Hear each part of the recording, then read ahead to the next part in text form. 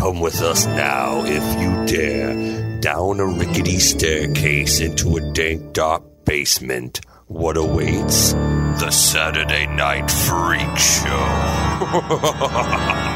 Hello, and thanks for listening to the Saturday Night Freak Show podcast, quarantine edition. As we're coming to you live from separate points on the globe. From lots of deep, dark basements. Yes, many. I'm actually in a basement right now, so. Well, you've always been in a basement. I mean, true, but I'm elsewhere in a basement. In another basement. I'm not in your basement. In a basement far, far away. Yes. Well, if this is your first time joining us, we're a movie review podcast. Every week we watch a movie that's chosen round robin by one of the group. These are the internet radio superstars. Sean. Holly. Michaela. And, well, actually, before we get going tonight. Who are you? Who are you? Oh, sorry, I'm Colin. Damn it. I keep forgetting every week. Who am I? Yeah. It's like 2 weeks in a row. I know. Well, before we do get going tonight, I just wanted to, I know we're probably a week behind everybody else who's listening. This week we lost Stuart Gordon, the director of Reanimator, From Beyond. He was only 72, right? Yeah. Jesus. Yeah. I know it's a shame. I don't think we know what he died of, but I mean, it's always tragic when one of the horror heroes kind of shuffles off this mortal coil. What's your favorite Stuart Gordon movie? Name them all, and I'll tell you. Probably From Beyond. Yeah? Yeah. I'm not a big fan of Reanimator as everybody else. I'm not either. Yeah? I mean, I like Reanimator. Did Stuart Gordon do... Castle Freak. He didn't Castle Freak, right? Yeah, all right. Yeah, and we know I didn't like Castle Freak. Yeah. He did what Dolls. What else did he do? Dolls, right? He did, I mean, in his later days, it was like King of the Ants and Stuck and Edmund and stuff like that. But, I mean, he's primarily known for his H.P. Lovecraft stuff. He did Dagon, you know, yeah. So... I'll say Reanimator, just because of that fucking cat coming back I think it's Reanimator for me. In the world. Yeah. Well, anyway, tonight we watched a film that was chosen by... Colin. Colin, what did we watch tonight? Tonight we watched a movie called Tourist Trap from the directed by David Schmoller. I will ask the question. David Schmoller. David Schmoller. I'll be asking the question. Schmoller, I hardly knew her. I made that joke last night, right? Maybe. I was in a state watching this movie, so I don't really was know. I. From the year? 1979. 1979, okay. Yeah. Schmoller is also the guy that will probably, anybody who's familiar with it, he did Puppet Master with Charles Band. Yeah. Okay. Charles Band, that was my first reaction to this movie. Oh, what? Charles Band? Oh, no. But who else produced this movie, Colin? Irwin Yablans. Yablans. Yeah, how would we know his name? I mean, we know him from Halloween. Oh, there you go. That's pretty much it. He was the head of Compass International Pictures. He distributed Halloween. I believe he was the guy, wasn't he the guy who asked John Carpenter, like he came up with the babysitters get terrorized by a killer I think so. idea. Yeah. So Charles Band, he, let's see here, because he was the executive producer on this. Yes. Correct. And this was back in the Empire Pictures days, or even before that, I guess. I don't know, because it doesn't say. I'm looking at the Blu-ray here, the Full Moon Remastered Edition, which for some strange reason omits 5 minutes arbitrarily from the movie Tourist Trap. Sean ended up... Yeah, because this is the 85-minute version. Three of us watched that. Sean watched the 90-minute original theatrical cut. Did you really? I did. Okay, because when I was on Prime last night, I couldn't decide. I was like either 5 minutes longer or remaster, and I went for a remaster. Me too. Remaster's a good idea because the one on Shudder is not the best. Oh, yeah? Yeah, it's not great. I'm sure the remaster was much better, but again, I got those 5 minutes. But again, nothing, apparently, according to IMDb, nothing big was omitted. It's just minor character details. Well, you were saying something about seeing a lot of slow motion, but you didn't know if that was because of your stream or if that was... I think it's my stream. Okay. Although sometimes this movie seems to be going in slow motion. Well, and other times it's going so fast, I'm like, wait, what? I can't keep Yeah. up. I had trouble following a few times. There's All a right, well, lot. we're going to solve I think all of that that's tonight. the DVD pull quote. I had trouble following. Yeah, that's right. We were doing a thing for a little while of the log line, right? On the poster. Yeah. This one, you ready? Every Yes. year, young people disappear. Yeah, mean, that's you it. That's it. I was expecting Limerick. Yeah. Specific to this movie, that's not very good. No, this is an odd one, That's right? just a statement. It's a general statement, yes. Yeah, but Stephen That's King just like- apparently that's had a just lot like, of. this is the movie that's going to happen this year. Yeah. Well, this was. That's the statement for 2020. It sounds like every year young people disappear would be like a good tagline for a slasher film. This actually predated the slasher boom, really, because that didn't start until like 1980, right, with Halloween. But would you call this a 81. slasher movie, I guess is the question. No. No. Okay. Hard no. So this is more, I mean, I think a lot of people in their mind, when they hear Tourist Trap, they think that it's a slasher film, but it's not. This is kind of something that maybe took a lot of influence from the Texas Chainsaw Massacre. No shit. A Yeah. lot. Yeah. Ooh, Straight up. upholster. Scenes, costume design, cinematography, you name it. Yeah. Well, would you be surprised to know that David Schmoller himself went to film school with, I believe he was in the same class or a couple years different from Tobe Hooper. He was actually, I think Schmoller was also a Texan. So clearly the success of Texas Chainsaw, weighed in on his filmic aspirations. Yeah. Did they say where this was supposed to be? The license plates say that it is California. Did it? Okay. Yeah, but I don't actually know, whereabouts in California it was filmed. But apparently it's a California movie, but it feels like it could be out in somewhere in the middle of Texas, where I felt like basically, they were trying to make that feel that way. Yeah. yeah, it's very sun-baked and kind of hot. This also has another relationship with Texas Chainsaw Massacre. The production designer, I believe his name is Robert Burns. He did the Texas Chainsaw Massacre production design, put all those chicken bones and all that stuff in there. And this kind of has like a similar feeling, you think, with the design of Schlossen's Lost Oasis. I felt it. Yeah. Yes. It's a rundown dirty house. Right. It's like a rundown gas station in the middle of Texas. Mm-hmm. Yeah.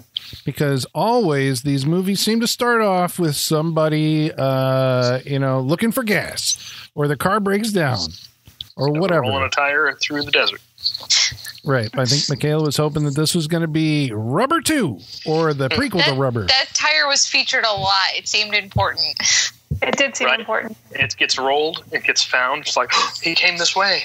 It has a whole life cycle. It really does. It died in this movie. Yeah. It's rolled by a guy named Woody, who ends up taking this tire after he and his girlfriend, their car breaks down. He takes it to this gas station. Right? No, it isn't a gas station. He finds a house. It's an oasis. But do we see Slausson's Lost Oasis at that point? I think he just takes it to what he thinks is, I can't remember if he thought it was a gas station, and he went in. He goes in, and then the movie starts off. This is the very first scene. He finds these odd mannequins all over the place. And the mannequins start laughing hysterically. Yeah. Yeah. They're like popping out of closets and stuff. They're not just around. They're popping out of places. Yeah, they're like traps. It's like a fun house. Yeah. Except it's like an old, dirty, rundown house with funhouse like trappings. It's a fun house that is no fun. So if you imagine like the Texas Chainsaw Massacre house, but with mannequins instead. I was just going to say it's the Texas Chainsaw Funhouse. That's what it is. Oh, from the second one. Oh, maybe. Copyright Oh, God, I forgot about 2020 that. Saturday Night Freak Show with Texas Chainsaw Funhouse. Texas Chainsaw I forgot Funhouse. all about the end of that second movie where they're in that like carnival funhouse thing. Oh, yeah. Well, this movie does take like an odd turn, like right at the very beginning, because again, I don't know if you guys had looked up what was actually going to be happening here. I had no idea. I knew nothing about this movie. No idea. So going into it, like right away, there's like an Exorcist fucking scene where shit's coming flying out of a cabinet, or an armoire. Is that what that is? It's an armoire. All the mannequins are cackling. Yes, armoire.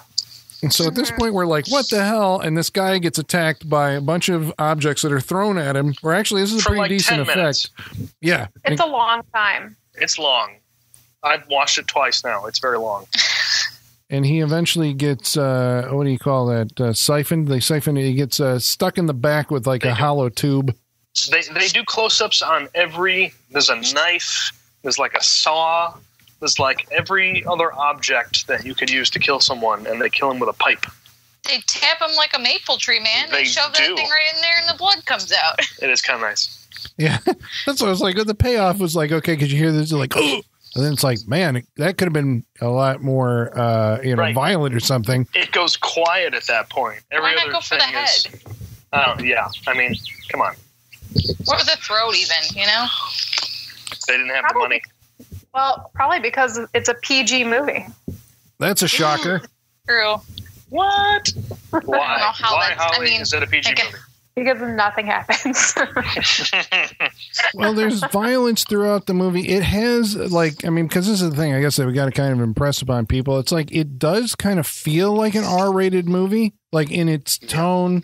You know, it feels like an R-rated horror movie, but there's no graphic dismemberments or, graphic scenes of bloodshed. Which apparently... PG in 79 was a lot different than it is now. Yeah, the fact that you could get away with a lot of stuff there. Yeah. Right, didn't exist yet. Because that came out, you had to wait until like 1985. But that kind of then, it let the movie be seen. This is according to Joe Bob Briggs, right? He said that the movie, because it was PG, it could be seen on like Saturday afternoon, movie syndication on TV. So a lot of kids got to see Tourist. A lot of kids. Oh, great. This is why you are the way you are, Colin. Yeah. Well, I did not see, I came to this movie just recently. I've only seen it a couple of years ago, but I remember reading Danse Macabre, the Stephen King, Everything There Is to Know About Horror book that he wrote. And he did have some favorable things to say about the movie, including the film wields an eerie, spooky power, says Stephen King. There you go. I mean, that could be said about a lot of movies. Mm-hmm. Power, you say? Why would he say power, Colin? That's right. That makes me think he hasn't actually watched the movie. I don't trust Stephen King anymore. Yeah, but back in 1979, he was a big deal. No, me and Stephen King are in a fight. On Twitter? You want to start a beef on air with him right now? I would love to. Stephen King, I don't trust your opinion anymore. You need to stop. Well, the movie then, tweeting. So it settles into like a, the actual plot brings in, we meet our main characters, right? Because Woody, the guy in the whatever, that hat, the beach hat, right, has been tapped like a maple tree. His girlfriend, Tina, is still out there. She shows up a little later. But then we get introduced to our core four. There's a quartet. There's three of them. There's Billy. There's three of them that show up and make them four, right? Right. Billy, Eileen, Becky, I think, and Molly. So Becky is played by Tanya Roberts, right? Who we all know from That 70s Show. That 70s Show. Is that pretty much like that's the frame of reference for Tanya Roberts at this point? For a lot of people, I think so, yeah. Is Sheena Queen of the Jungle? Yeah, there it is. Yeah. Well, Tanya Roberts. It's been on my freak show list for a while. I know. I downloaded it a while ago. So she was like a big star. Well, a big star. I don't know. I mean, she was, top lining big Columbia picture movie. Right. Yeah, I mean, well, she had been in because I think this was one of her like earliest roles, and then she was in. I think she became like a later day Charlie's Angels, as that show was had been on for like 3 or 4 years or something like that. She was the last angel, apparently. Yeah, she was a Bond girl. She was in A View to a Kill. Oh, that's a terrible one. Yeah. Oof. I just remember she shoots Roger Moore with the rock salt or whatever. No, she has a shotgun full of rock salt. I was going to ask if she was the butterfly lady. No. Oh, that was Octopussy. Wasn't that Octopussy? That was Maude Adams. No, that's isn't it? View to a Kill. Is it? Oh, Oh, yeah. watch the Butterfly Show. Oh, right. Grace Jones has the. Yes. Yeah. Okay. Mm-hmm. She was later after like Sheena, Queen of the Jungle, which I think was supposed to be like a big hit and wasn't. She ended up doing these erotic thrillers. You remember the erotic thrillers of the 90s, the direct-to-video erotic thrillers? Oh, yeah. Shannon Tweed. Mm-hmm. Yeah. I was going to say Shannon Tweed. Shannon Tweed. Oh, yeah. She was my erotic thriller of the 1990s. But do you remember the Tanya Roberts ones? No. I think I missed out on all of those. Well, I mean, I didn't see like a whole lot, but I remember her being on the box of a lot of them, like Inner Sanctum or something like that. I don't know what those movies are never coming to Blu-ray, right? That's unless Vinegar Syndrome does them, no. Yeah. Well, I have a theory about that. Like, there's all these, like we're still remastering all these like 70s and 80s movies, but never those 90s movies. It's because they were shot on film, but they were cut together on tape. So there is no film edited master to remaster. No, they'd have to go back and edit the film. Yeah. Ugh. And you're not going to do that for Inner Sanctum. No one's going to put that effort into a 90s movie. Mm-hmm. Unless it's, no. It's just not going to happen. I'm still waiting for Graveyard Shift, a.k.a. Central Park Drifter, the one about the vampire cab driver. No? Right. Yeah, it had a pretty good poster. So, I don't know. That's a good poster, huh? Is that all you can say about it? I don't really remember the movie. Yeah. Sometimes that was enough to get you in to see a movie. Well, true. Well, the movie also stars Jocelyn Jones. I believe she is Molly. Okay. And what do we know about Molly? What else have we seen her in? She looks familiar. I looked her up and I didn't recognize anything. Yeah, I haven't actually. I didn't look her up beyond this movie. She comes to us dressed as a Mormon. Definitely. Yep. Well, what's going on with this? So, I mean, basically, we have a couple kids, teenagers, 20-somethings. Let's go with 20. Don't say teenagers. 20-something. Who was the dude? That is not a teenager. That is John Van Ness, I believe. I have no idea what he's done. Is 31. Yeah. And they're all in this, what do you call it? Not hatchback, but convertible. No, it's like a Jeep. It's like a Jeep, but you can put the windshield down. Yeah, it's like an army Jeep. Which why would you want to? Because I'm hungry. Let's catch some bugs. Yeah, and we're out here. And where are they going? I'm not entirely sure what the whole point of this is, but the movie takes a detour, and they end up at the tourist trap, which is Slosson's a few times. Lost Oasis. Actually, before they get there, we do get a scene where they all go skinny dipping. The girls go skinny dipping, right? And there they meet. This is the scene that I realized it was not a rated R movie. Yeah. Right? Yeah, that's true. Disappointment abounded. No boobs. And they meet who? The rifleman. Chuck Connors. Right. Chuck fucking Connors. Okay, so you're saying Chuck fucking Connors. How do we know Chuck Connors? I only know him from The Rifleman. And I've probably seen him in a movie or two, but I don't remember. Well, Branded. Branded. He had a show called Branded. Yeah. He was the guy in Branded. Good. Yeah. So Chuck Connors was a big star, I believe, like back in the what would it be, the 50s or 60s, right? I think it's the 50s, yeah. Became bigger, I think, with the release of when he went to TV. He was actually he started off as an athlete, which I suppose wouldn't surprise you based on like how tall the guy is. But I guess he's a big guy. He played for the Boston Celtics, and then he was in I can't remember if it was minor and Major League Baseball. And it was from there that he went into movies, and then from movies to TV, and that's where he became like a big deal. So the name Chuck Connors always to me is associated with like westerns. Yeah. Oh yeah. My dad used to talk about watching The Rifleman when he was young. Yeah, but with a name like Chuck Connors, you just have to be in westerns, right? I think so. It's a good western name. I think so. You have to like you're a name of some sort. Chuck Connors. Yeah. But Michaela might find this of interest. Maybe actually you've seen this. Maybe you've seen Chuck Connors and you don't know it. Do you remember a TV show on Fox, the Fox network when it was brand new and when Married with Children was on it, right?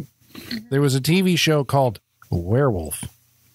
No, sounds awesome though. Yeah, it's about a guy who, you should actually Google some of the photos of the werewolf. It's like a fucking Rob Bottin didn't do it, but it's a howling style like werewolf.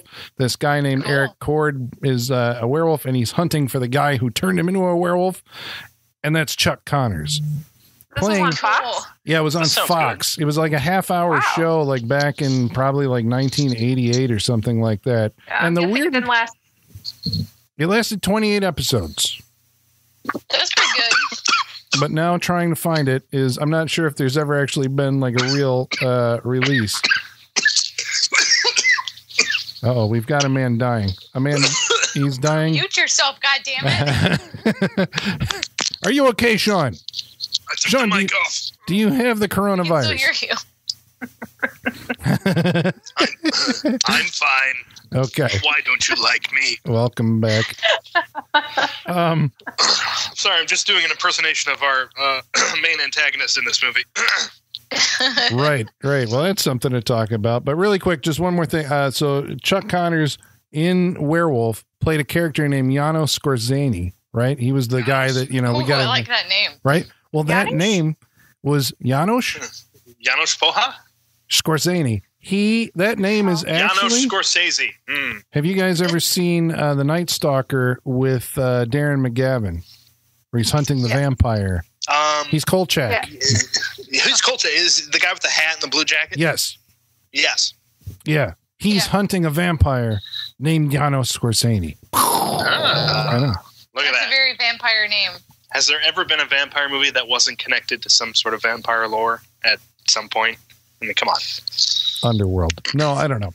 That's too cruel. You got to go farther away, dude. Farther away. I'm sorry. So, my gosh, mute yourself. This is an experiment in social distancing right here. Okay, well, we do this in person too. Go blow your nose farther away from the mic. I'm so sorry. So our protagonists, after meeting Chuck Connors, their car has been broken down. He takes them back to his Slosson's Lost Oasis, which is a little museum out in the middle of fucking nowhere, right? Yes. Like Psycho, he complains that the highway moved away and left him kind of here, and not a whole lot of people come by anymore. Mm-hmm. And the place is populated with all sorts of wax statues and mannequins. Right. I am curious if this movie made you think of another movie. Motel Hell? Like 3 other movies. Yeah. Yeah. Motel Hell, Waxwork, House of Wax. All right, so it's House of Wax. Texas Chainsaw. Well, it has kind of a Texas Chainsaw vibe, but so did House of Wax. We're talking about the 2005 remake of House of Wax, the one with Paris Hilton in it. You all remember that? Well, no, the old one was a different story, but the new one, I think, ripped off Tourist Trap. If you've seen the new House of Wax, because it does deal with 2 brothers. One of them has a face that's covered. There is a wax museum. People get encased in wax and become wax figures in it. I mean, it's it feels more like a remake of this movie than the original, like House of Wax. Yeah. Yeah. Yeah, I mean it's kind of amazing how much they are, similar. Like they just borrowed tropes, called it something else. But basically, the idea here is that travelers to this off the road tourist trap end up falling prey to Chuck Connors' brother. Well, do we know even who he is in the beginning? This character, quote unquote. No. How would you describe him? Davey? Plaster face? Is that a name that you looked up? It is. It is indeed. Because I was going to say, if you came up with that, I'm like, whoa, hey, guess what? It turns out that... No, I looked that one up. He's Davey in the movie. The crew referred to him as Plaster face. Yeah. I wonder why. Well, it's a very unusual look. Well, is it unusual? He looks a lot unusual if you haven't seen Texas Chainsaw Massacre. There, right. yeah. He looks got like the same hair even. Yeah, he's got that wig. I mean, he dresses similar. His face is very similar to Leatherface. The makeup similar. Yeah, it's very feminine. Black, he's got a dark feminine eyes. Yeah. Mm-hmm. Yeah. Well, who wanders off first? Woody's girlfriend, right? The girl with the shawl. Yeah, the very light. Yeah, was that shawl. Eileen?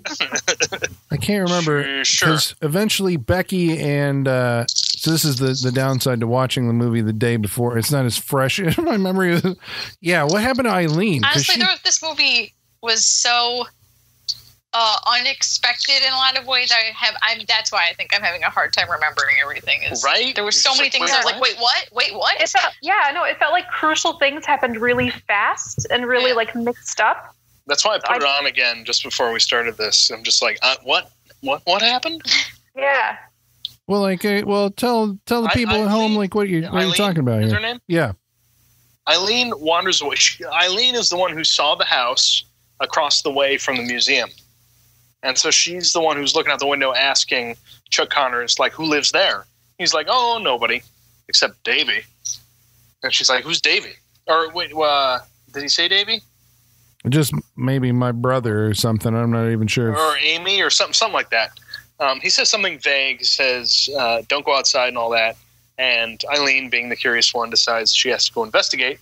So she's going to go leave the museum and go across the field and examine the house, which is dark, across the way. So she goes and makes her way over there through the house. This is never a good idea. Never a good idea. You are right. Don't explore, people. Yeah. Especially in this day and age. Either you're going to find a serial killer or a virus, as we know now. If you find yourself in a place and you're looking at something and saying, it looks so lifelike, back out and leave, because you know what? That's going to take you down a path that you don't want to be on. Yeah, because I say you poke it. There's a see scene. How lifelike it is. Well, that's exactly it. There's a scene where in the because he's got statues of they're animatronic wax figures or something of Davy Crockett and other Western guys there, right. But he has in this little alcove that's all lit up and very ceremonial looking. He has the statue of a woman, and I think even at some point they go up there and they're like, she pokes it and she's like, it feels like flesh. Yeah. Again, think about what you just said. Take it with you home. Yeah. Let all that danger marinate signs. And get the hell out. Yeah. Don't go there. But of course they do. Becky, Tanya Roberts, is extremely keen to go check out the house. She goes and crawls in through even though the Mormon, I think we said the Mormon, but that was a joke. They're all basically dressed like they're out for they're going somewhere, they're going swimming or going to the beach or something, right? Tube tops and shorts. Yeah. That's why I originally thought that they were going to the beach. It's a nice summer day. I don't think they ever said that, but yeah. Except for the one girl, the Mormon, who's fully dressed head to toe. Molly looks like she just came from church. Yeah. Yeah. If you've ever seen the stereotypical Mormon show, Big Love or anything, she looks like that. Yeah. Like a long clothes. She's very reserved. Well, I think also, but she does go skinny dipping, which is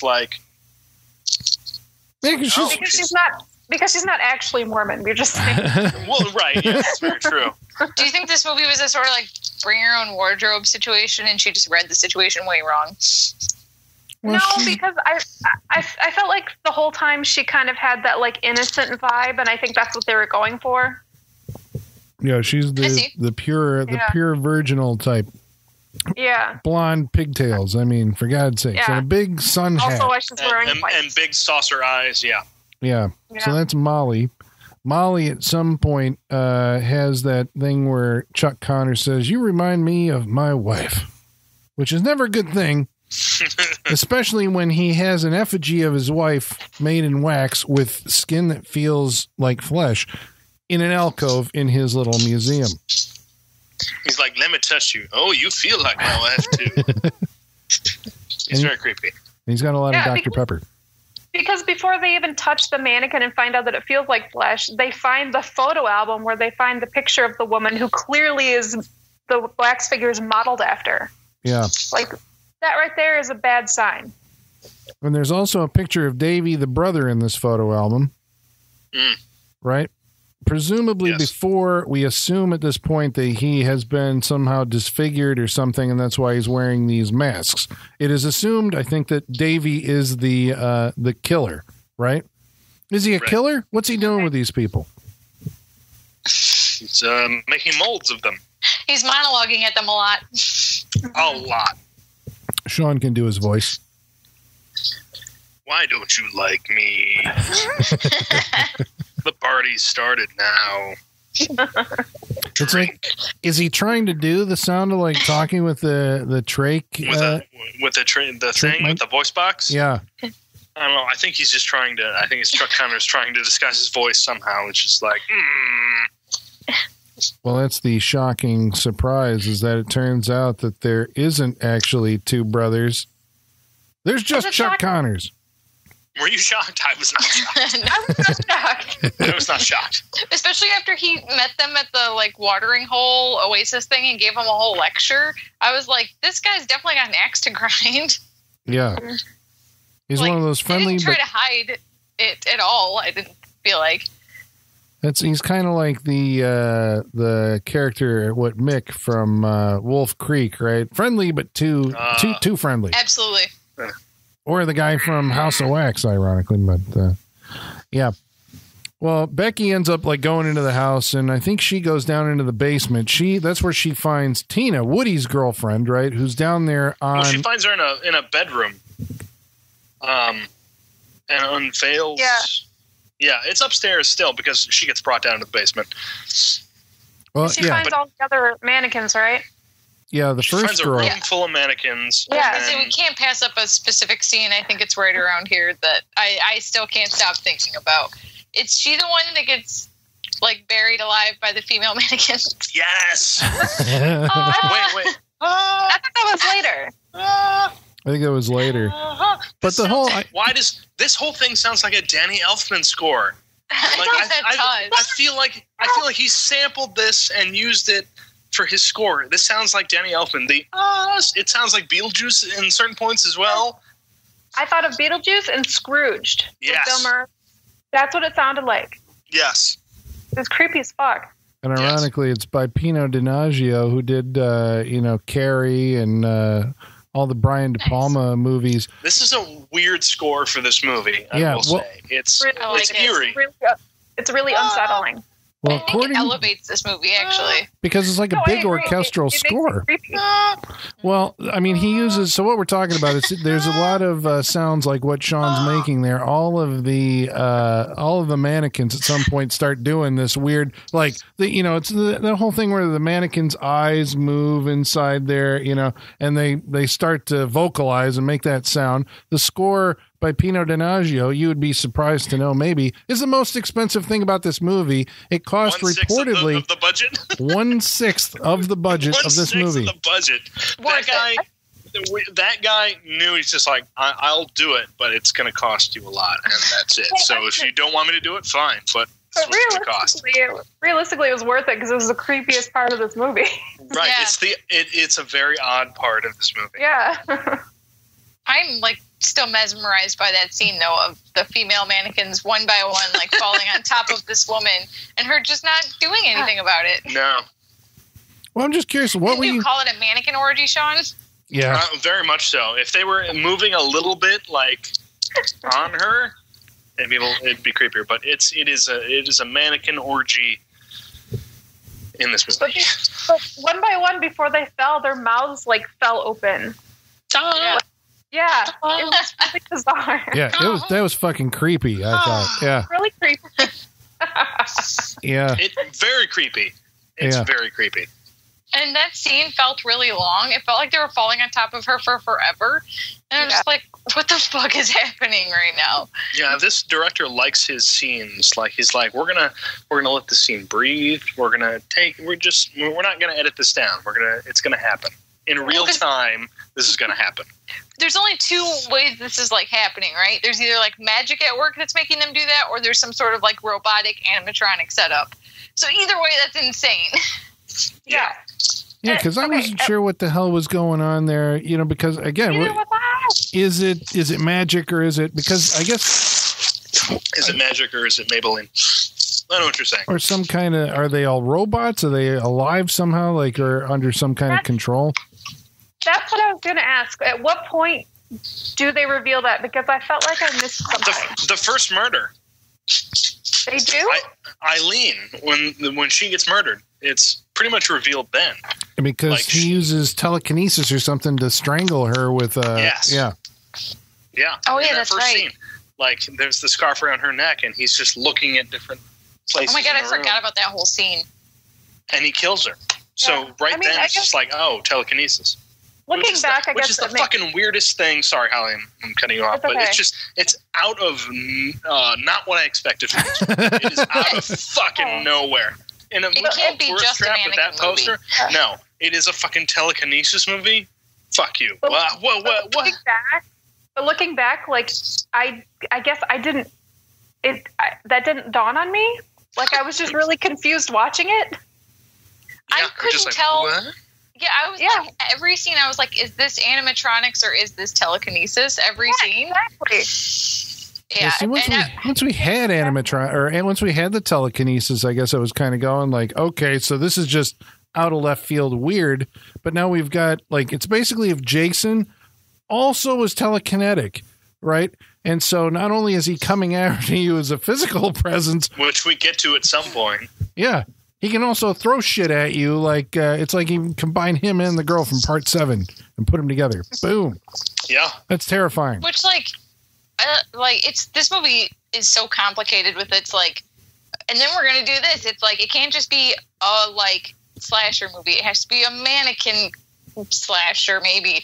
Then we're gonna have telekinesis, and then there's gonna be like a family quote unquote twist. Like it keeps stacking the tropes. That's right. This movie is fucking unique. This is what you're going for. It really is. I've never seen anything like it. Unique. Is it unique or is it just taking all their favorite parts from movies they like? Oh yeah, that's exactly what it is. What year was Carrie? 76. Yeah, right, but you get I've never seen them combined in this way before, and the telekinesis thing, I guess, was the idea of Charles Band. I think the original idea was more like a straight slasher, Texas Chainsaw, and he said, "What about telekinesis?" Although fucking dolls have been a thing of Charles Band's entire, oeuvre. Mm-hmm. Oeuvre. Yep. Yeah. Yeah. Yeah. Well, the guy also, Davey, the alter ego of Chuck Connors, it's later revealed when he puts the mask on, takes people down to the basement and smothers them, and describes in horrifying detail how he's going to encase them in plaster. The plaster will burn. And yes, this is the most terrifying part of this movie. For anybody who's ever watched a behind the scenes of any special effects movie where they had to do the plaster casting of the main actor. Oh my God. I could never do it. Never. So when they stick the straws up their nose? Yeah. Oh, no. Nope. Never. Only imagine it without the straws. You'll be under here for 2 hours. You'll be fine. Straws with keeping you alive is terrifying. Yeah, fuck that. No, that is always the most terrifying part of any behind the scenes thing. And he's describing this in detail to the people he's going to murder while doing it. And this he's part laying is it terrifying. on 3 inches thick on their face. He puts so much of that on that poor actor's face. Yeah. And it's like, you won't die from not breathing. Your heart will explode of fright before you suffocate. I know, it's fucking it's rough. It's rough. for a PG movie. That's what I was like. Yeah, what? that's fucking rough. How did you get this? Like, it's only PG. I'll set my 8-year-old down to watch this. It's like, well, yeah, they died, but they died in a rough way. Oh shit, fuck. And in the basement, he's got like all the spare mannequin parts. Like there's a whole thing of like legs hanging from the ceiling. There's a shelf of hands. There's a shelf of heads. So it's like just spare body parts neatly organized all over this basement too. Yes. And he's got his people chained up in the basement. Mm-hmm. Old Becky ends up down there, and so does Billy, I think, right?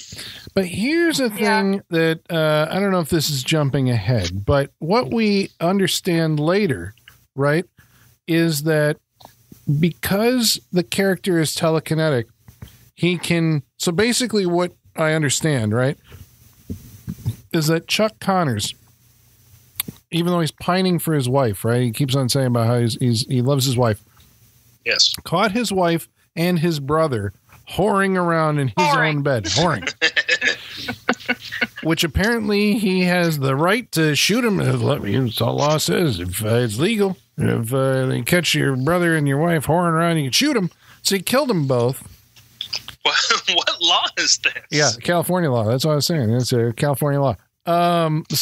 But racked with guilt, right? He erects a statue to his wife, but we think it's a statue, but it actually is. He can control them with telekinesis. He can reanimate these characters so he can, like, every night have conversations with his dead family members. Yeah, I'm sure it's just conversations. He's not fucking There's definitely no sexual component to that at all. No. It's PG, so you're going to have to leave that to your imagination. It's fucking. That's fine. I need to see good it. with that. There's mannequin fucking happening. Yeah, maybe in the remake, because this movie should be remade. Should it? I don't know, but we'll get to that later. I mean, we've already got it. Why not? Why not? But so basically, then, so he is able to reanimate or animate inanimate objects so much so and with such precision that you, if you were looking at one, may actually think that it is a real person. Yes. So this brings the question, at what point did some of the characters die in the movie, right? Because that was where I was there's a reveal later, because ultimately this all centers on Molly, right? Molly looks like the wife. Molly's going to be, the object of his affection. He's trying to, like, do something special with Molly, right?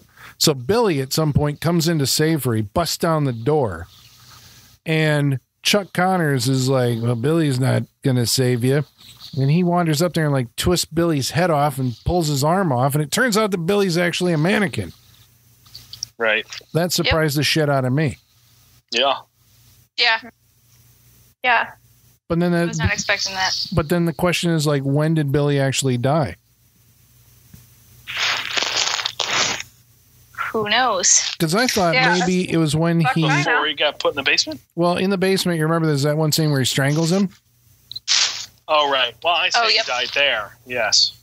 Yeah, because it's like Chuck Connors has superhuman strength and is able to, like, lift him up with one arm and everything. Yes. And then later he's chained to the table again, and we're like, okay, so what happened there? He just strangled him, and, like, what the hell? But I think that's the mannequin that he's reanimating, and they, Tanya Roberts doesn't know the difference because Chuck Connors is, like, putting the Mojo Zap on it.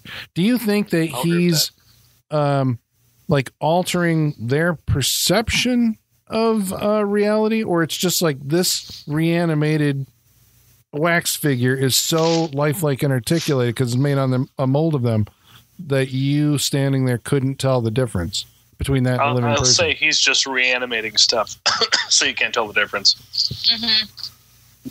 Yeah, this dude's got telekinetic powers. All bets are off, man. Yeah. But we do think that he's actually going out and killing people and bringing them back to the house and making molds of them. Oh, yes, definitely. Yeah. So you don't think you saw how many, like, parts and people he had in that house? There was tons. But you don't think that they're just mannequins that, like, Davey made back when Davey was alive? Because Davey is apparently like he made mannequins or whatever. I'm sure some might be. I think it's both. I think it's both because I mean, obviously they had like Like the Davy Crockett one, like you said. Like some of them, I think he really did just have a museum. You know, some of them are fake, but yeah. What about the baby ones? There was infant mannequins. There were. Yeah. There was more than one. Definitely dead babies. Well, that's a disturbing thought for your PG-rated horror movie. Put that thought out there, not me. Well, so I'm assuming that Billy wasn't actually Billy when we see him do the Texas Chainsaw Massacre, jump through the window or whatever. Right. To escape. Yep. Which is pretty good. So that was actually like maybe a mannequin Billy running away or whatever. There's many scenes of the mannequins in hallways. I love that one where because the Davy persona, right, sits there and has, or no, I suppose Chuck Connor sits there and has dinner with his brother at one point. Yes. The dummy. Mm-hmm. He's feeding it. Then the head falls off. Yeah. But there's a scene where the I think Billy and Becky are trying to escape, and because the hallway's full of mannequins, they kind of freeze. Yeah. So he won't find them. Yeah. Yeah. And you sit there going, "That's clearly Tanya Roberts right there. Like nobody's being fooled by this." Clear, yeah, and clearly Billy. Yeah, it's like, But Billy was a mannequin, right? So he would be not noticed. It's all a trap. Exactly. A trap. So it's a tourist trap. Bam. What'd you say? How many times did they say that in this movie? 2 or 3 times. No more than 3.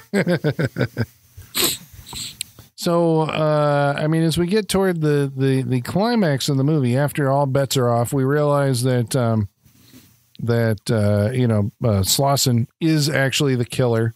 He's in what he's doing. So he's going to try and somehow, you think he was trying to get, he's basically trying to get Molly to take the place of his wife, I suppose, right?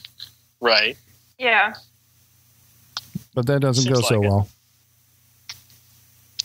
I would say not. Because? Uh-oh. Sean's like watching the movie right Sean's now. Sean's a mannequin. As we're... It's not really Sean, it's a Sean-looking mannequin. I forgot. Well, she ends up planting an axe in the guy. Yeah, she does axe him in the neck. Yes. Yeah. There's that. There is that. So she's not quite convinced by this whole thing. But that part when he's like dancing with the wife mannequin. Oh my god. Oh yeah. Do you remember? So disturbing. That's the part where, like, I was wondering what you were saying, Colin, if he really is altering their perception of reality, because I felt like Molly was like hallucinating and seeing something that wasn't there.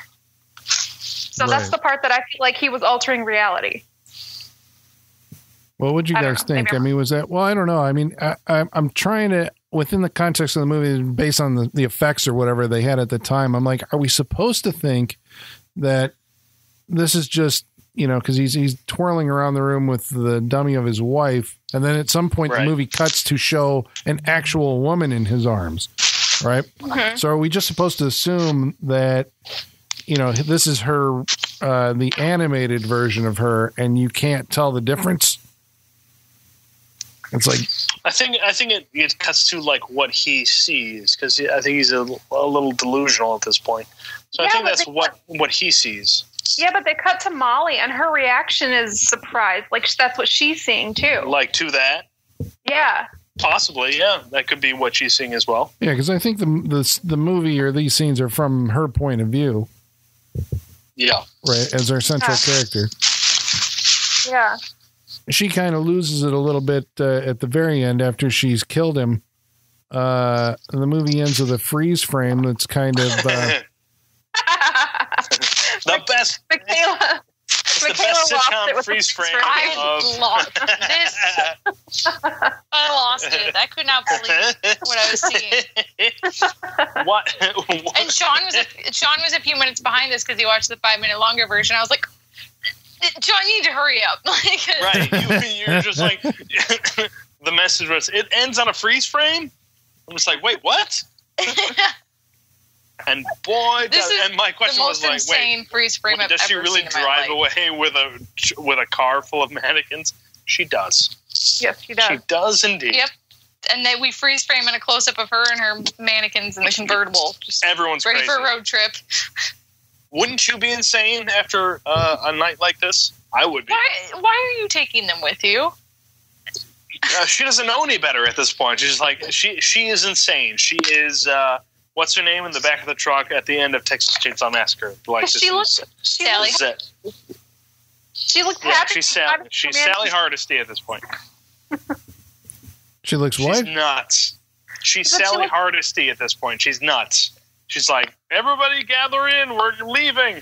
Yeah, because she She's looked got all her friends in the truck, and she's leaving. Well, it's got that kind of, yeah, I mean, it freeze frames on her face, which is just kind of frightening, in that smile, right? Because, yeah, I mean, that's the question is like, what is she thinking at this point? I think that, these movies in the 70s, they were all doing this thing where you would experience something so horrifying that your mind would break. Yes, she broke. This is true horror, right? Which I kind of miss in movies now because nobody ever seems to completely go crazy. That's scary to me. No. I guess that's scary Yes. when I see somebody go nuts in a movie like, oh my God, they really experienced an ordeal. Right. And I think that's what she has. And so she's taking her friends with her. The only question is, are these the dummies of her friends, or are these her friends who have been encased in wax? That's what I was wondering. Are they dead bodies or are they mannequins? I don't know. I don't know either. Because they look like mannequins. It just looks like, Whatever she could get away with. yeah, because I wasn't sure if he was making molds of certain people. I mean, like at one point he torments her with like, here's my new friend's head or whatever, and it's Woody, and he does the, That is, all right, hold on. We skipped all by this. That is one of my favorite parts. Like, meet my friend, and he's throwing the fucking head at her as she's running away and everything. That's the best. The head And lands on the kind ground. of has these gaping holes for eyes and a big Yeah. gaping hole for a mouth that's kind of like loose she's and like, saggy. meet my friend. Fucking throws at her. It's like, and then it laughs. And she's like, That's the best. Oh man, I loved it. Just like, that's the weirdest shit. He's running around, mannequin face, that blonde bob wig. Oh, that's right. Yeah. It's fucking weird. Like, there's a lot of, I don't know if we've described it to you, dear Brailer viewer, but like, there's a lot of chase scenes with, him in the plaster mask and just weird wigs. That's it. There's a blonde bob wig that is fucking disturbing. The costume design and styling of this movie is truly horrifying. It really is. Yeah. What are you talking about? Tanya Roberts' tube top? I mean, Love it's a me. miracle that thing stayed on as well as it did through. Right? Please. There had to have been some double-sided tape involved there. Absolutely. Gotta be. I was amazed. And Yeah, I paid a lot of attention to like, wow, that's some amazing engineering there. It's holding that thing up. It is engineering. Scientists who are involved in that, my friend. Love me. Yep. Davey's a character. Well, I mean, I suppose with an ending like that, it's like, well, I mean, basically she's going off to, enjoy time in the loony bin at some point. Oh, they have this nice I guess shot of like the vulture sitting on the sign. Oh, I love the road sign, vulture. yeah. Which I suppose is a bad omen whenever you have a vulture near your tourist trap. Closed to the public. Yeah. The more you do it, the more robotic you sound. Thank you, Holly. I'm waiting for you to be like, cannot compute. Danger. Will Robinson. That is seriously where I thought he was going with that performance. It was like, I want to sound like a robot. It was a choice. Yeah. It was a choice. Well, I guess, where else did I hear it said that Chuck Connors thought that he was going to, in his later day years, was going to become like, why would he do a horror movie or whatever? And he said he wanted to become the Boris Karloff of the 80s. Yeah, make me the horror monster of the 80s. Yeah. We weren't looking for that. Yeah. We weren't. Well, this goes with that trend, I think, of where you get guys who are at the end of their career and put them as top liners or whatever in 70s and early 80s horror movies. So, wait, if Tourist Trap was in like a franchise, like a Universal Monster situation, who would he have crossovers with?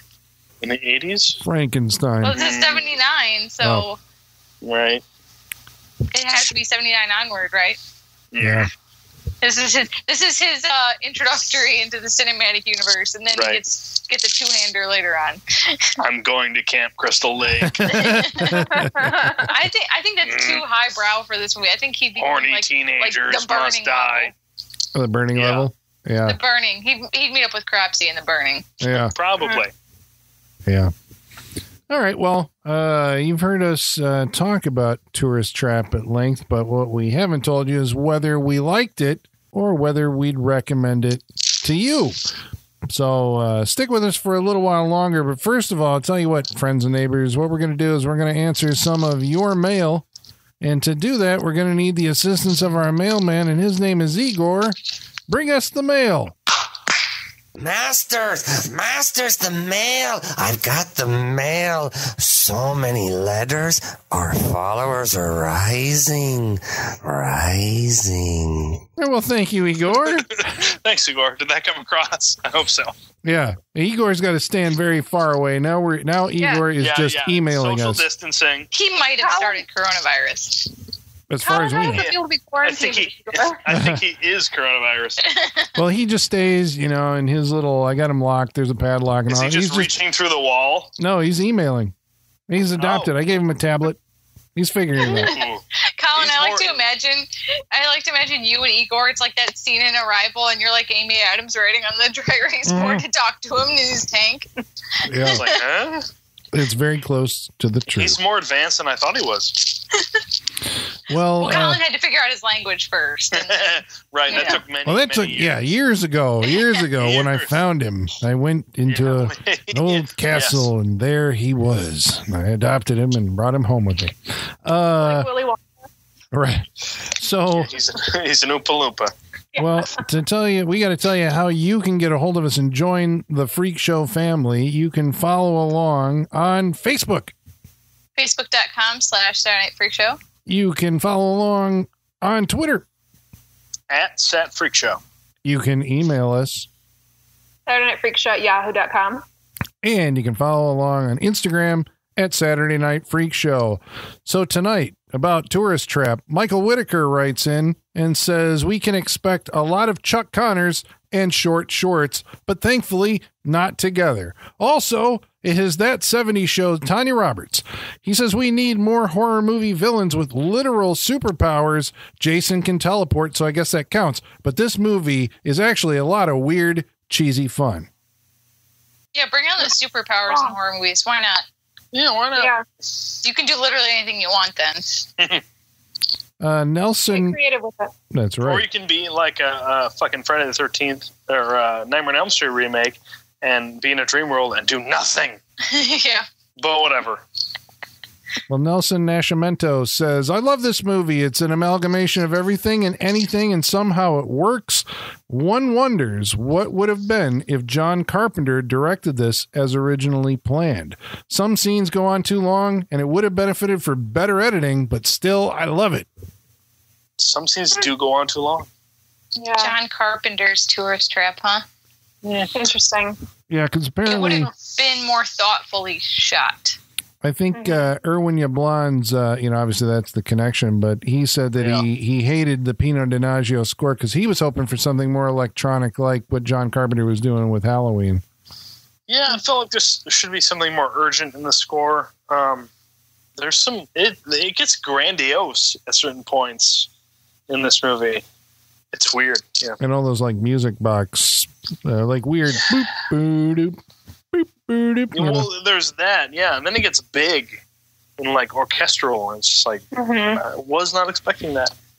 Well, Fresno Film Buff says this is a good one. It's legit creepy. It's creepy. Yeah, it's got some unsettling stuff in it. Mm-hmm. Well, about last week's movie, Final Destination 3, Rusty Ryan writes in and says, "Hello, gang. I enjoyed the podcast on Alone in the Dark. I had not checked the Facebook page before the episode, so I was immediately dreading the awful Christian Slater, Tara Reid, Uwe Boll garbage heap, but then I found out it wasn't." I'm reading this in the wrong order. This is for Alone in the Dark. He said, I was almost disappointed because I was imagining how much you would have trashed it, the Christian Slater one. But he says, you casually mentioned The Hidden. You should watch it. It's great. It's got some questionable 80s special effects, but a great story that can make up for that. It also features a young Danny Trejo in a small part. Oh. Interesting. My Unfab Life about Final Destination 3 says, I'll never hear Roller Coaster of Love again without thinking of this movie. Say what? Roller coaster. Jacob Kottner writes in and says, this is a fun entry in a series that could have taken itself too seriously. The characters are cool and the kills are unique. The tanning bed scene always sticks out to me, as well as the nail gun. Mm-hmm. I agree. Nail gun's good. Yep. Sushi Fang says, I remember this installment of the Final Destination more clearly without even watching it because of the premonition scene. I had an experience of being in a theme park ride and having it malfunction, and we were upside down for nearly 20 minutes. That's awful. Well, that being said, if you had a choice, what deaths would you like to see in any future Final Destination movies? Oh, that's a good question. Again, let's place this in the category of questions I wish I knew before the podcast was happening. Yeah. I mean, like, I would look to this movie as being smothered by a plastic mask. Yeah. Actually, yeah, I don't have anything. Anything with being smothered would not be good. You know, I anything with less dignity, I think, is more entertaining. And as those movies go on, they get less and less dignified. Find a porta potty death, man. Someone falls in a porta potty and can't climb out. There you go. Oh, you know what would be good? What they didn't do. You know, what would be a good death with the Final Destination, especially with Part 3. You ever see those at amusement parks? The slingshot. Where they put two people in the slingshot and they launch them off. Snaps off. That would be a good death. Launch them? Yes, that would be good. Yeah. That would scare the shit out of me. That's one I would not want to die of. But if they do that, I want to hear like the Wile E. Coyote like whistle when they go off into the air and the explosion when they hit the ground. Yes. Are there any water slide deaths in any movies? Any what? Any what? Water slide deaths, like at a water park. I don't think so. They don't usually go. Holly, did you watch that documentary? No. The one about Action Park? Yes. Yeah, where the kid got decapitated and shit. Holly, we'll talk off mic. You have to watch this documentary. It's fucking wild. Well, you were saying the water slide death. Ironically, I was just listening to a podcast where they were talking about the unmade Friday the 13th 3D like reboot thing that never happened. Oh, yeah. And that was what they were trying. Like at some point, Jason sticks a machete up through a slide as a guy's going down it. Nice. Oh, that'd be good. Yeah. It's a good visual death. Somebody gets split in half. Yikes. Well, all right. About Alone in the Dark, the movie we watched 2 weeks ago, Feline Fatale writes in and says, I remember reading an article one time about Tim Burton, and he said that he was so intimidated and terrified directing both Jack Palance, who starred in Alone in the Dark, and Jack Nicholson at the same time for Batman. And Feline Fatale says, I would too, Tim. I would too. It's a lot of crazy energy. Yeah, wouldn't we all? It is. Trivia fact. Jack Nicholson was the first choice to play the twin characters in Tourist Trap. And Jack Palance. That'd be awesome. But he turned Jack down. Palance. Yeah. Yes. Hell yeah. Let's remake it and do that. Yeah. What? Jack Palance is such a... He seems like just a crazy dude in general. Like, wouldn't you want to cast him in all your horror movies? Everything. Oh, yeah. Every time I think of him, I just think of that scene in Tango and Cash when he's holding up the rats. Tango, Cash. And then he puts him in the maze. Well, Sean Roger, he writes in. Sean says he kept thinking that Dwight Schultz in Alone in the Dark was Alton Brown. I can see that. He looked like him, yeah. Jacob Laws writes in and says, not only did Jason don the hockey mask worn by the Bleeder, but also Wayne Grow in Heat wore a similar mask in the armored truck heist at the opening of that movie. That's true. But I think that is the default, like, hockey mask. Like, when we think of hockey mask, we think of Jason, but I think the actual, like, goalie mask hockey, is... yes. Yeah. And William Douglas wrote in and said, Jack effing Shoulder, the director. And there's 5 exclamation marks. That is the only time that has ever happened. Well, it's only because we haven't watched The Hidden biggest yet. fan right there. Or Nightmare on Elm Street 2, Freddy's Revenge. Biggest Jack Shoulder fan ever. Biggest one. Yeah. Okay, well, thank you for writing in. We hope you'll continue to. And now we're going to go around the room. We need it. We're lonely now. I know. Yeah, we are very lonely. We need the letters. We need your writing in more than ever. Tell us what you're watching during your quarantine. Right. I couldn't feel your love before just because I'm a broken person, but now that I'm all by myself, I am desperate for you people to write in. Please tell me you love us, love me. I need something during this time. Tell us how you're coping. What are you doing during? Yeah, what are you doing? Are you how are you coping? What other things are you listening to besides us? Obviously. Yeah. Like what are you doing to get through this thing? We'll share with you what we're doing. Let us know. Yeah.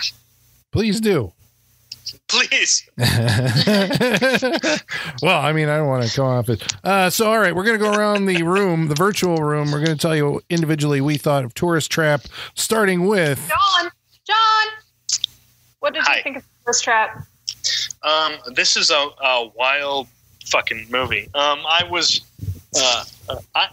known about Tourist Trap for years, maybe decades, but I never knew what it was about. So watching it, I was flabbergasted with what happened in it. I was never expecting a telekinesis movie, so that just blew everything out the window. It is there's moments in this movie where it gets scenes get very long, but I suppose that's okay. I had a fun time watching this movie because I had no idea what was going to happen next, which is when you're watching a movie like that's especially something from what year was this? 1979? 79, yeah. 79, yeah. Like a movie from 1979, and I don't know what's going to happen. Like that's that is like the grade A because at a certain point we think we've seen it all, and then I get a movie like this, and I'm just like, I don't know what the fuck's going on. Okay, but I was entertained from front to back. So I'm going to recommend Tourist Trap because I didn't know what was going to happen.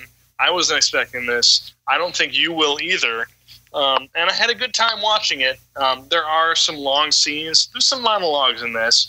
But, I mean, if you know Chuck Connors from his earlier stuff and then you come to this and watch this, you're going to be very surprised. So I will recommend Tourist Trap. It was a surprise to me. So I think you should watch it. Holly, what do you think about Tourist Trap? I'm going to try to make it quick because my battery's getting low. Mine too. I had not heard of Tourist Trap until we watched Motel Hell, and Colin brought up Tourist Trap and said, "Oh, you want to see? Yeah. You want to see it? The motel that you're hoping for? It's Tourist Trap." So, yeah. Other than that, I didn't know anything about this movie. I didn't know anything going into it. And I agree with Sean that there were some slow parts that drug on a little bit, but I agree with Sean that it's just bonkers. I had no idea what to expect. I also didn't know what was happening several times, which was a little irritating, I must say. I was a little lost. I don't know if I just wasn't paying attention or if they just weren't clear, but I was a little lost. Yes. Okay. Thank you. It could go either way. I was in the same boat. Yeah. Thank you. So I didn't care for that aspect, being confused, but the fact that it was so bonkers was just entertaining as hell. And I'm surprised I liked it as much as I did, considering it was PG and it really wasn't giving us like the kills I wanted or like the horror aspect that I wanted. But the craziness definitely delivered, and it was entertaining. It was. I had said in our group chat last night when we were watching it together, I liked the exposition points because Chuck's character reminded me of Charlton Heston in Wayne's World 2. when he's at the gas station, like, Gordon Street. like, which I kind of loved. I don't know. There was just something charming about his exposition, so I didn't mind the monologuing too much. But yeah, I actually really enjoyed it. It was crazy, and yeah, the craziness was enough that it made up for the other things that it may have lacked for what I kind of expected going into it. So yeah, I think I'm going to recommend it. I was on the fence, but I think I enjoyed it enough that I will recommend Tourist Trap. I think it was fun. Michaela. Yeah, I agree with a lot of what you said, Hallie. I mean, I was very much under the influence watching this movie, which I think hurt and helped. Like, it hurt my comprehension of the movie, but it helped my enjoyment. So, but I'm in the same boat as you. I was like, did I miss something, or is it just not clear? But I was like, who cares? Like, this movie's so weird. Who cares? Like, and I mean, I've never seen anything like it. And this is like a freak show movie with a capital F, man. Like, it doesn't get any more freak show than like this, probably. It's freaky. It's just there's a lot of loose jaws in this movie. Yeah, like I had heard the title, and such a great title for a slasher movie, and then I was like, wait, this is not what I expected, but so much more than I ever could have expected. I'll be thinking about that scene of those mannequins falling on top of her into the orgy for the rest of my life. That was just like, why is this happening? How is it happening? And like, it does feel like a long 85 minutes sometimes, because some of the scenes are a little slow and just kind of, they keep doing the same thing over and over again to like fill for time. It's crazy. It's a crazy movie. Kind of seeing is believing sort of thing, I think. So you definitely got to check it out. Colin, what'd you think? Yeah, I mean, I was kind of surprised that it took me as long as it did to actually come around to this movie. I mean, I've seen, it seems like many other of the titles of this caliber from that era at this point, and that one had slipped past me, and so I finally got a chance to watch it like last year or whatever, and I'm like, man, this is, I think like what you guys are saying, it's so odd. You know, like the idea that like you're somehow going to dump telekinesis into the middle of the Texas Chainsaw Massacre, right? Yep. Leatherface's telekinetic is such it's an idea that I think, because I guess when I first saw it, you know, that first scene, I'm like, it's a fucking telekinetic movie. Usually, I check out, but this was like such surprising. It's an unusual wrinkle to it. I mean, so it does actually, even though it is a hodgepodge of putting together, separate, Carrie and meets the Texas Chainsaw Massacre or whatever. It creates this thing that is unlike anything else that you're ever going to see, because nobody's going to do that again. I mean, it's just goofy. It's bonkers, but it works, I think, because, it still has enough of the slasher movie tropes to it. So you kind of feel like, okay, I get it. This is the Hansel and Gretel, like the teens that go off, the beaten track, and then they find the place that they shouldn't go to, the witch's house or whatever. And then they're going to get, covered in wax and, taken advantage of in horrible, awful ways by some demented lunatic. And then you got Chuck Connors, who I suppose he does have a personality when he's on screen. He does kind of command the screen. So, it was good that they got him to play in the movie. The score, I suppose it's idiosyncratic. It doesn't feel like the score that belongs in this movie, but again, it really doesn't, no. But that adds to that sensation of like, what in the, this is a weird mix of things that don't feel like they should be together. Every choice is wrong, but it works. it just makes it unusual. And I think, because of that fact alone, that it's an unusual thing, you explorers of the dark, archaeological bowels of the cinema of the weird, it's like you got to see Tourist Trap. I think you got to check it out. It's just weird and creepy. It's just weird. But it's also creepy. I mean, like, those dolls are legitimately disturbing, when their mouths are dropping open and they're, and so it's like they're screaming, but they can't. It's really creepy. Yeah. It's creepy. Lots of disturbing imagery. Yes. Yeah, for sure. A lot. Yeah, so I would recommend Very it. nightmarish. Right. Yeah. I guess that would that means Tourist Trap is Freak Show approved. Yo. Yeah. All right. Sure is. I did not know that going into this, to be honest. That is a surprise. All right. Well, this has been an interesting experiment. We'll try and tweak the technological end of this for next week. But next week, we're going to be watching a movie that's chosen by Sean, I hope you're picking something that we can all have access to. or he's shipping copies out. Oh, man, I did not check that Now you before threw 'em I decided what we're going to watch. Oh. We can find it. Everything can be found. Yeah, everything can be found. Next week, we are going to be watching 1997's The Relic. Oh, boy. Shut up! Yeah. Yeah, Holly knows what I'm talking about. Oh, yeah, the Tom Sizemore movie. Relic. Yeah. The Relic. Shot in the Chicago Museum of Natural History. At the Field Museum. Yeah, Chicago. Yeah. I'm so happy. I'm so happy. The Relic. All right. Well, that's next week on the Saturday Night Freak Show. We hope you'll join us. And until then, the basements are going dark.